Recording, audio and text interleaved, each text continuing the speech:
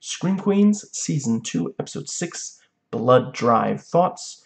So, spoilers for this episode, and all the episodes leading up to it. Another episode I love.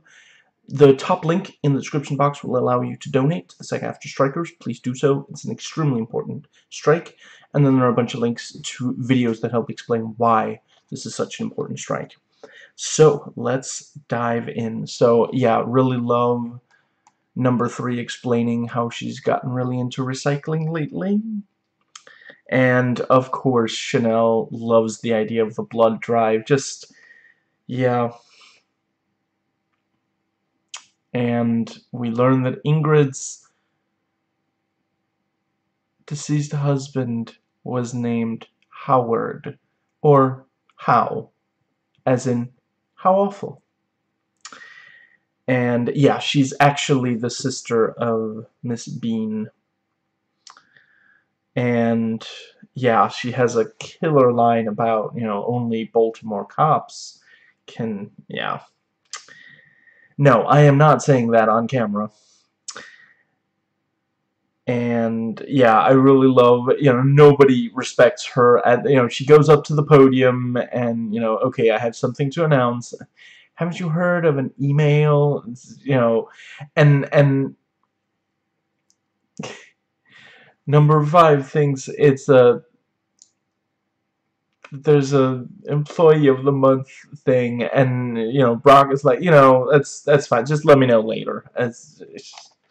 And then number 5 is like, you know, I don't think that someone who's not present should actually count for the, because it's just wow. And yeah, she explains about the that it is now a contest, the blood drive, and they'll be going to the winner will be going to Blood Island, which, you know, just even from the name, it's like that's not good. You know, it's like the people in the show do not realize that this is like a horror thing that they're appearing in. Stuff with blood in the name usually bad, and you know, islands in horror movies that are like exotic and such, they're usually dangerous. Just, yeah. Little prick, the only one in the room, I can assure you. And let's see, yeah, so let's see, yeah. Brock wants hold on. Oh, never mind. I think that's later. Anyway, yeah, so number 5 keeps giving blood. She's like too weak to move, and like, can I have a cookie? No, you can't. You know, orange juice and cook. Yes, please. And Zayde just shuts the door. Just wow. And the blood thing is, you know, the blood type is explained by Zayde. So, in order to find out who they can trust, they're going to be testing blood. Ain't that the thing? And let's see, yeah, and the Brock wants to let his hand know who's in charge, so he does that thing with the knife between fingers. Just wow.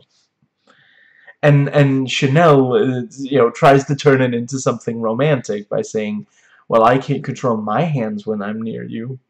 And then he says, you know, I won't, you know, you're gonna have to test for STDs, you know, and there's like 9 pages here. Yeah, all 217 known to man, and I really appreciate it. I ended up not writing it down, I don't know why, but one of the tests that she was, you know, she apparently has every STD known to medical science, including male genital warts, or some male genital something, which is like, okay, that does not make any sense. Let's see. I mean, I suppose, you know, if she were intersex, but, you know, if that had been the case, that would have come up. Did not mean for that pun. Certainly Chad has been with her many times and has never mentioned, so yeah.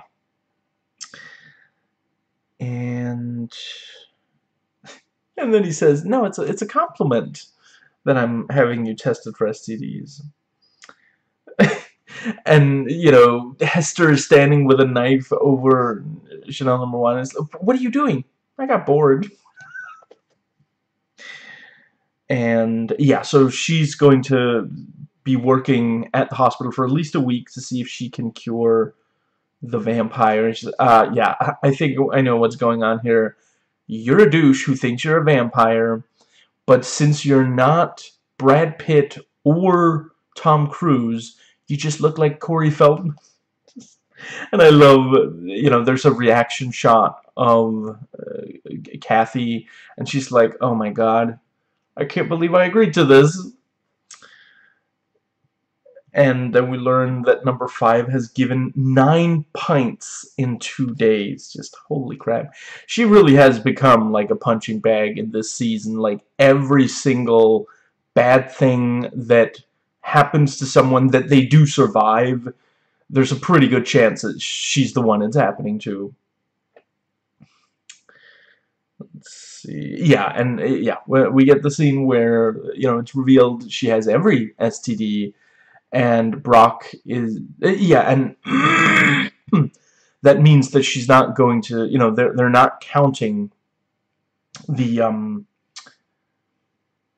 all the blood that she did get, you know, and Chanel is like, you know, she's like saying Blood Island but crying, she's like, Blood Island, Blood Island. And the slow-mo is epic with like big dramatic like music, like church or you know, religious like scary music kind of thing, you know, and they run to get, so she, you know, Chanel's trying to stop her from taking down the blood things from the chart, from the board, and you know, Kathy gets there, grabs them, points and laughs. And, you know, Chanel realizes the doctor, you know, she's like, hey. And then she sees Brock is there, and she's, you know, she tries to make herself look good again. And, you know, Kathy is pointing to Brock like, you and me. Just amazing. No, Domino's brings pizza to your house. This is nothing like Domino's. And yeah, and Hester explains the aversion therapy. So a lot of the blood that they've been, you know, they're short on blood at the hospital, and now Hester is going to feed a bunch of it to Brandon. And let's see. Yeah, and we see Chanel steal blood from another blood drive. Just, holy crap, they really do, like, pretty much every awful thing that she is capable of doing, they have her do. Let's see. And I'm here for it. I'm not, this is not a criticism of the show. You know, I'm aghast at her character. I love the show for making her this awful. And yeah, and now the blood for for Brandon was really a vampire is going to be Chanel number 1's. So just wow. And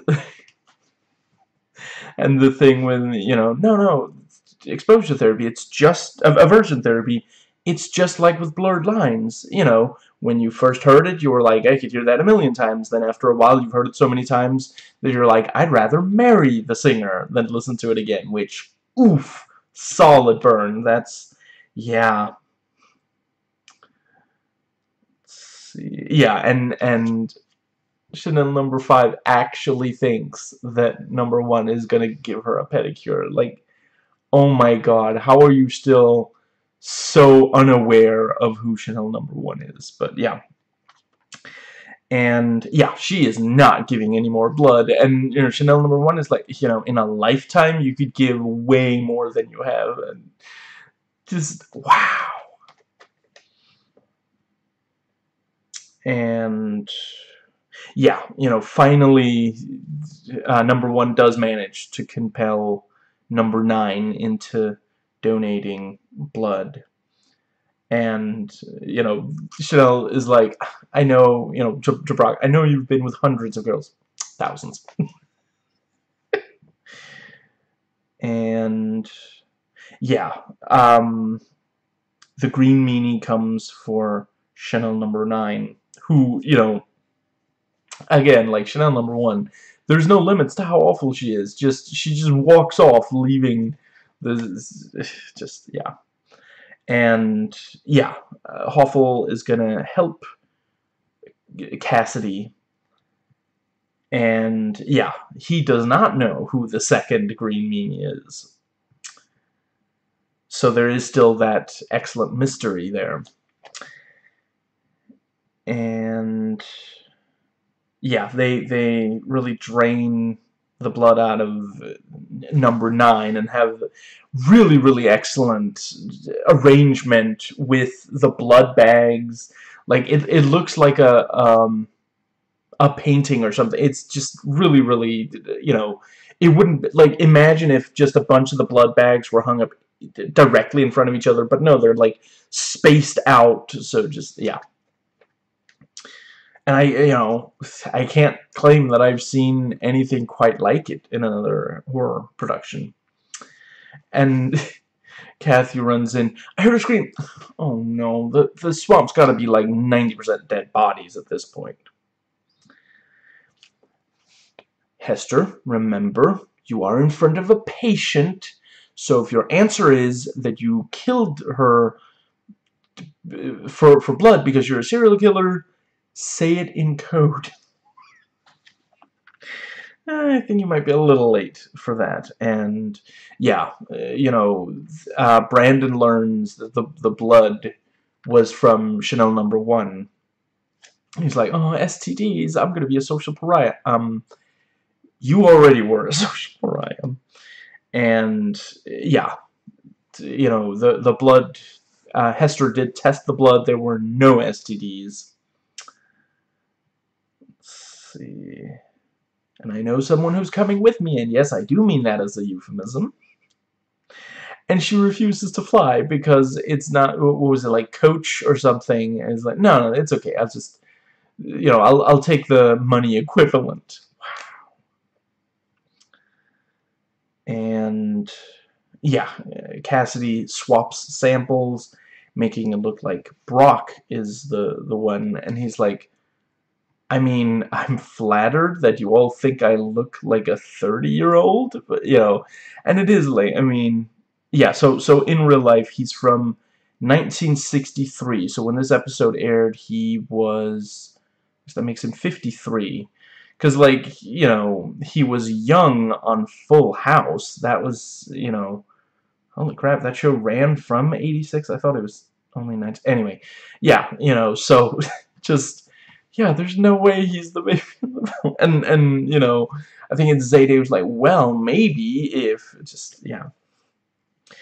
And Brock does not make himself look particularly innocent when he says,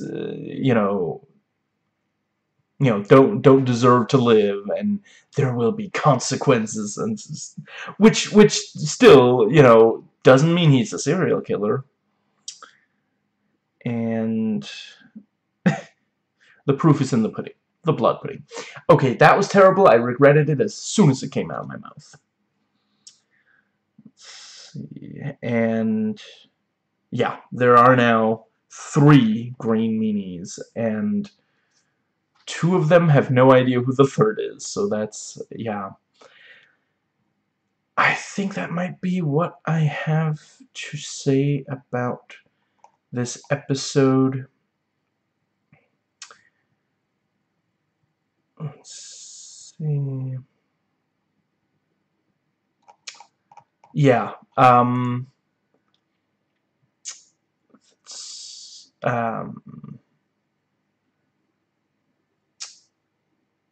yeah, I think, yeah, you know, now that we know a little more about Ingrid, like, we especially know, like, she really has a motive, which, you know, yeah, not completely before, at least to this extent.